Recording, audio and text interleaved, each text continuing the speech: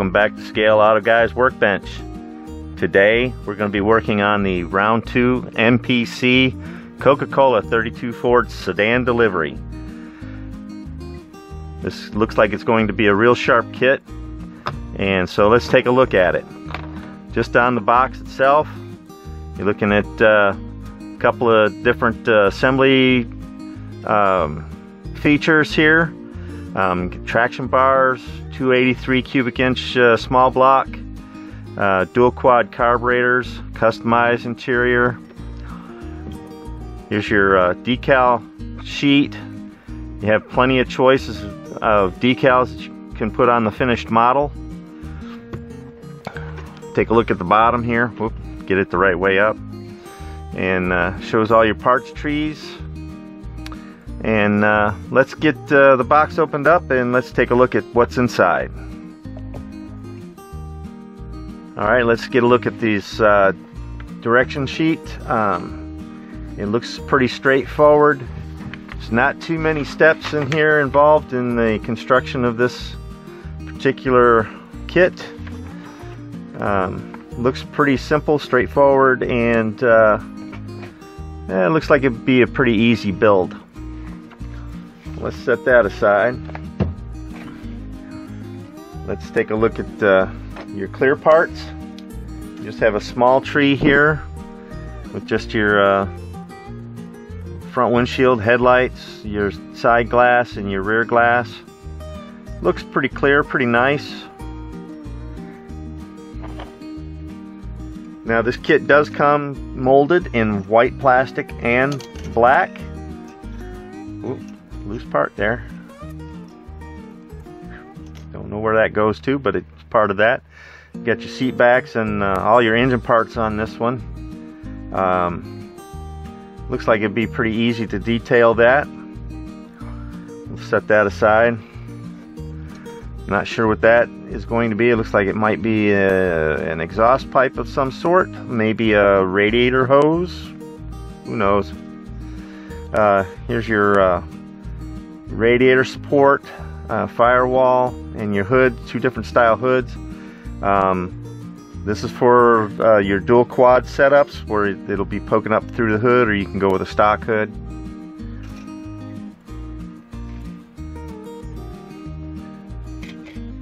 Here's your seats. Now on that other black one there, black tree, they had the seat backs.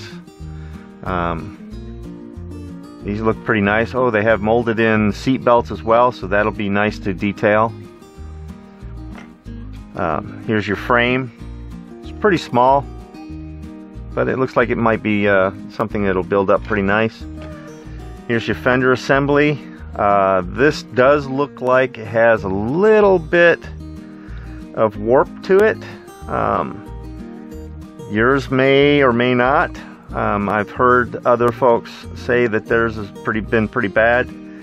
These don't look real horrible, but it looks like it's something that can be adjusted. You just have to warm the plastic with like hot water or maybe a hair dryer or a heat gun. Heat guns get pretty hot though, so you have to be careful doing that you don't melt the plastic, but you just want to warm it enough that you can bend it back into shape and correct any warp issues with it.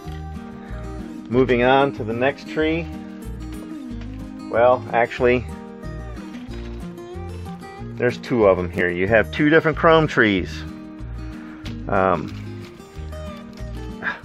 stuck together. Oh, looks like, well, this is the part of your dual carburetor setup. Chrome oil pan, a blower intake with the belt assembly here. That's all on this is your dual quad intake manifold. On the second tree, suspension parts, wheels. Oh, I like those. And what you would, all the chrome parts that you would normally expect on a car like this. So we'll set that aside. And last but not least, your body and interior tub. Stuck together. Come out of there. There we go. And has a nice little diamond tuck kind of interior molded in. That looks pretty nice. Carpeting. It's molded in. So that'll be nice when it gets finished and get it detailed up. Okay. Oh, one more thing. Your tires. Now you got some wide ones for the back, and they're stamped with the Goodyear logo on them, and with matching front tires. Of course, you see that the difference, your rears and your fronts, and those will look nice when you get it all put together. All right. Oh, and I didn't want to take it out of the plastic bag, but they give you one metal axle, and that's probably for your rear tires. Okay, let's get started on putting this thing together, and I'll be right back with sub-assemblies. I wanted to mention before we get on to the sub-assemblies, here's your decal sheet. Looks just like the picture on the side of the box. You have plenty of different Coca-Cola labeling that you can use, and different signage. And this will go together pretty well with my Coca-Cola vending machine from the Popper Pinto that I did in a previous video. So those will go together pretty well. Okay. Oh, you got plenty of license plates here, different license plates. So yeah, awesome. Let's get on to the sub-assemblies, and we'll be right back with that.